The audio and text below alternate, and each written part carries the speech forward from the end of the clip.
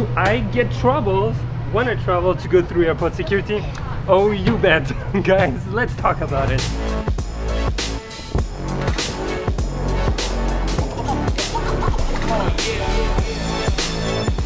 Can you believe my bag is 39.5 pounds, which is almost 18 kilo? It's insane. That's my carry-on. Went through, very happy I did. But damn, every time I travel, I'm telling you, maybe you have the same feeling. If you do, let me know. I feel like they're gonna cause problem with all the gear I have. The airline mainly might not let me go through because it just gets so heavy. So today I thought I would like kind of take a Q&A with you guys because, well, I've been traveling so much over the past few years that I kind of got a little bit better at traveling with camera gear, and a lot of you have been asking questions, so I want to pick up your questions and I want to answer them for you. So if you're a little bit afraid that you're gonna get stopped by security or the airline, this video is for you. Let's go. Step down, push it in.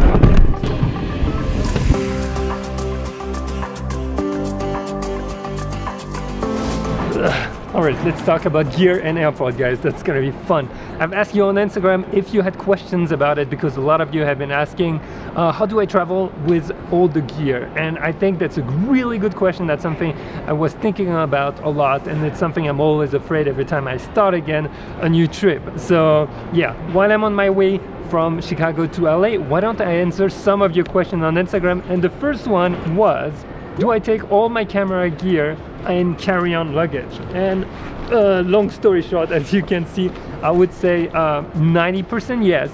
I have everything here. I've got the camera, I've got small tripod, audio, lenses, drone, everything, except all the chargers. All the chargers are going to be in the check-in bag. And I think it's a great question because you might always be wondering, how do you split between check-in bag and carry-on? Well, anything that you cannot afford to lose should come with you in a carry-on. That's how I think about it. Anything that can be stolen, carry on. If there is something you don't value too much, or if it's just chargers, I put them in the check-in bag. Now, if I'm very honest, I would rather have the chargers also in my carry-on, simply because imagine they lose my bag, then I arrive in destination and I don't have chargers, which can really suck. So you might want to be a bit careful about that one. Let's pick up the next question and let's get a little bit closer to the gate because I'm gonna miss it otherwise.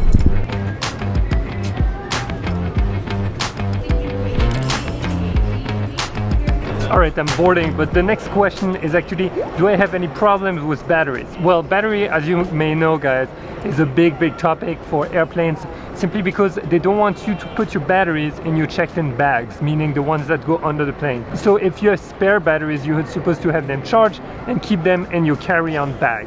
It's very important because it can cause fires and all kind of trouble. So be mindful, keep your spare batteries here. I've got spare batteries for all my cameras right here in this backpack. Might make it a lot heavier, yes, but it's something you have to plan and work with. Now, another great question, do I actually have problems? Do I need to take out all the camera gear when I arrive and when I go through the x-rays and inspection? Long story short, no, but yes.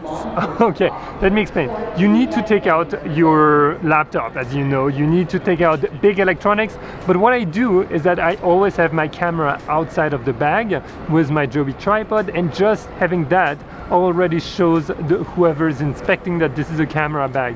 And on top of that, depends on the airport, if I'm very honest. Some airports never ask me to open it, some do ask me.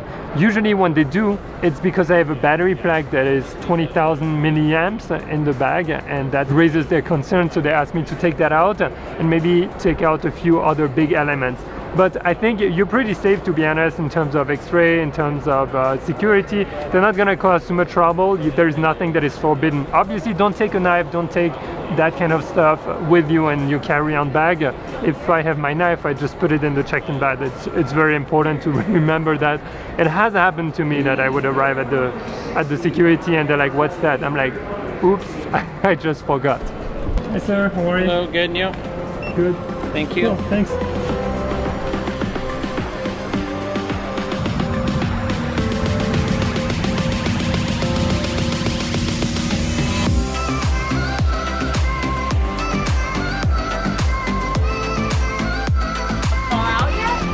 Bye.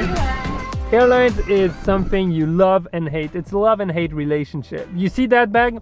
It fits in cabin. In terms of size, it's perfect. Now, when I fill it with my camera gear, it's always overweight. Just for fun, I kind of weighed it this morning and it was 39.5 as I mentioned. That is absolutely crazy heavy. A lot of companies will cause you trouble. So Hugo is asking, what airline do I use and how do I go around that? I think that's a great question and my answer is pretty simple. When I know I'm gonna be overweight, first of all, I need to make sure I understand what kind of airline I'm going to be using. If I'm using a very low-cost airline and I know they have a strong restriction and they will check me, then I check if there is another flight available where I can add maybe $20–30, and for the difference I have peace of mind. Now, if I have to go with those, like I did many times, for example, in Asia, what I do is I carry everything in my pockets, in my jacket.